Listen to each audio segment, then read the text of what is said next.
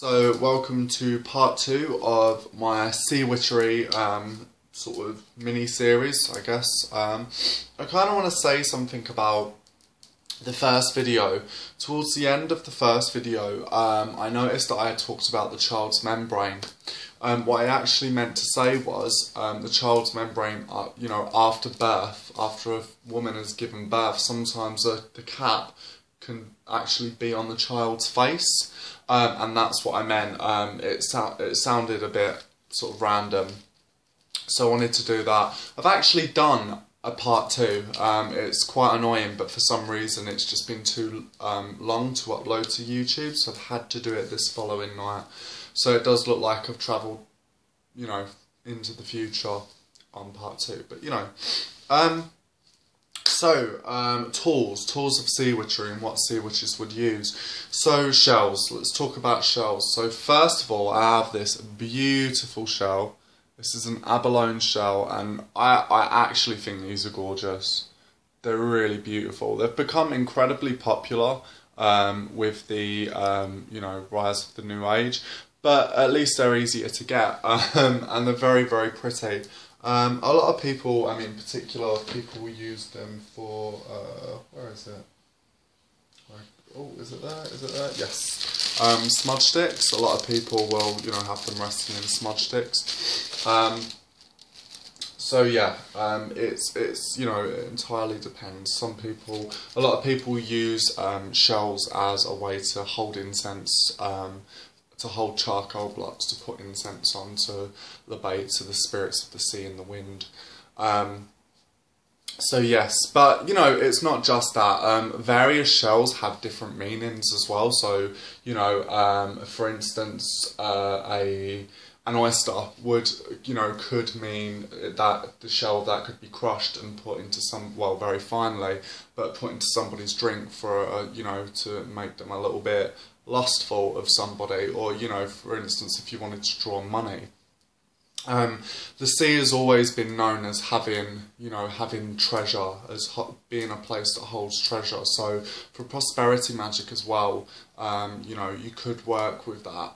Pearls as well. But anyway, loads and loads of different shells. Crabs walk backwards, so if you want to do anything that involves reversing, then you could do that. If it involves reversing a spell back to somebody else, sending it back, you could work with the crab shell, or crab claws as well. So yes, cowries, a representation of the female genital area. You get a conch shell, which makes, when you blow it, it makes a sound. So that could be used to work to alarm the sea spirits, to call them forth if you don't have a bull roarer. You could work with the sea spirits, calling them out with the conch shell. There are some shells as well that actually, a lot, and I'm sure everybody's done this when there was a child, but you put your ear to it and you can hear the ocean. You can actually do that for divination. Sit by the side, call the sea spirits and say, I want some advice, or stuff like that. I want to hear, what would be the best course of action for such and such, and actually holding the shell to your ear and listening for the sea spirits, so then somebody can commune with them. So, fishing nets and rope. So, sorry, I've got a little bit of a cold. This isn't a fishing rope or a fishing net. This is actually a moon cord, but it's just a rope, essentially.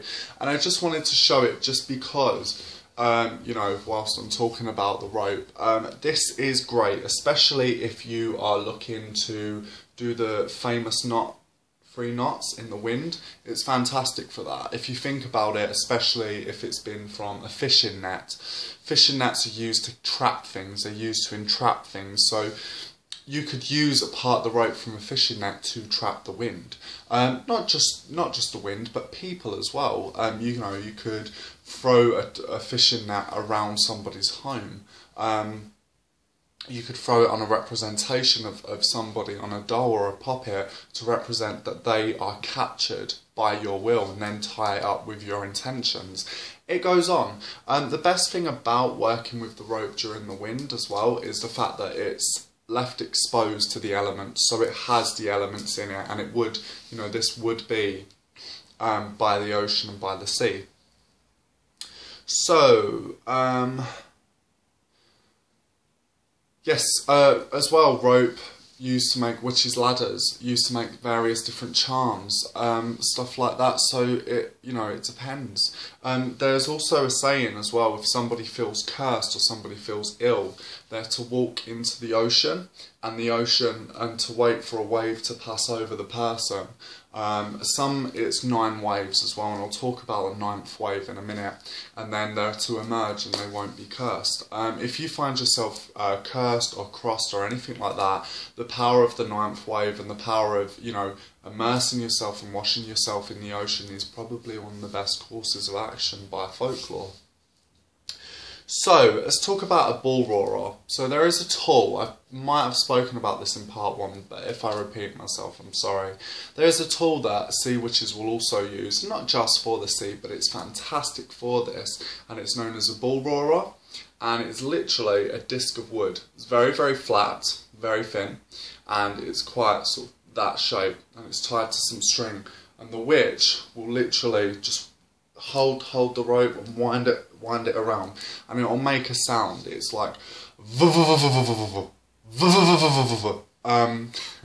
that's my really terrible bull roarer impression, but you can work with that to actually call and get the attention of the spirits. If you don't have one and there's a conch shell, go for it. You can do 2 in 1. But, you know, that can be used to alarm the spirits. That can be used to summon up the spirits of the sea, of the wind, and also the land as well. If you've had the pleasure to actually do a ritual with somebody who has a bull roarer, it's very, very cool. Fish skeletons and just sort of birds or any creatures. Now, the sea, of course, washes up so much life from the shores, and of course it's gonna wash up dead things, which is perfect for witchcraft. You know, if you find a fish skeleton, you can work with that. You can actually conjure that back up as a familiar, and you can tie it to charms that you throw out to sea. So as the fish swims through the sea, it can become a carrier, it can become a messenger to the spirits, to the gods, and so that's something that you can do. Not just that, but you can also do that in you know, throughout the world. If you feel like you need a familiar, you know, to work with, of course you could have a fish familiar, go for it. Who am I to dictate what you can or can't have as a familiar? But you know, these are things that can help you and can aid you, and of course various different fish are going to have various different meanings. There is the, I forgot, it's like a crucifix fish. It's like a fish, and it goes into like a crucifix. And it's really old folk charm, but you can actually use that as protection against floods, protection against harm, and that is normally hung out. I think it is called a crucifix fish, but that is hung within the home, and it is just like a crucifix. Not just that, but there's a triangular bone within a fish's body that can be used as a good luck symbol, or as a means to deter evil away. Shark's teeth, also known as serpent tongues, believed to be the petrified tongues of serpents. They are you know, carried with somebody as a form of protections. Of course, surfers can wear them as a protection against shark attacks. Fortunately, in Britain it doesn't really happen, but you know, some of my viewers who I talk to regularly, you know, some of the stories sound a bit crazy. So yeah, of course, you can work with various different fish bones, and we'll have different meanings to them. I was trying to think of other Sea urchins. Sea urchins can be used for love. They can be dried up and powdered and made into a powder for love. It really does go on. There are records of people having dried up fish as charms. Ill, by the way, but, you know, if it works, I guess. So yes, of course, not just fish, but birds. Birds that, you know, are going to be around the sort of the coast. Now, of course, I'm making use of what I've got. So this is a duck's feather. It's not, you know, I don't think you're going to find these by the sea. However, you know, it is a bird of water, and various different feathers will have different meanings. Of course, there will be bodies there as well. Bodies of pesky seagulls, which are without doubt the birds. They're like the one animal in the world that I actually do not like. I actually love the majority of animals, but seagulls, I'm just like, ugh. This isn't a seagull claw, by the way. This is a pheasant, but I'm just showing you a bird claw. You know, of course, you could write a petition out in the seagull's claw. Well, it's more like a flipper. You can fold it over and bind it, and then chuck that into the sea. So it would, you know, it would be held. It would be something that you'd want to bind. That's as long as the seagull's fin, as long as its sort of flippers are over that and its feet are over that, you know, that's something that you can do. Of course, you know, wings can be made into smudges. It really does go on. But again, seagull feathers, if you find feathers of a seagull, what you can do is you can, when you do the free wind charm with the rope, that's the fishing rope, you can knot, as you knot in each knot, make a witch's ladder. So put the seagull's feathers in it. Seagulls rely on wind to travel. So, of course, it's going to be a perfect thing. The moment you release it, you're releasing the wind, and, of course, feathers being attributed to air and wind. So, polished glass. Of course, polished glass can be used to attract spirits. So it can be used to put in spirit houses to attract various spirits. So if you have any vessels within the house you want to you know, you want to attract the spirits or keep them entertained, so to speak, you could actually use polished glass. It can also be used for defence and reflection, and I'm sure you'd be able to scry into it. I'm sure there are a lot of other, all these things that I'm saying, I'm just giving minor examples. I am sure there are a lot more uses for these things, and particularly with folk magicians and you know, folk witches, you know, there are a lot of them that sort of worked with them how it felt to them as well. Not to sound very cringy or new age, but, you know, if it had a sympathetic link to them, if it meant something of that to them, and it was a sympathetic link, that would be good enough. So yes, hagstones. Let's talk about hagstones. I'm going to have to cut the video soon again and do part 3.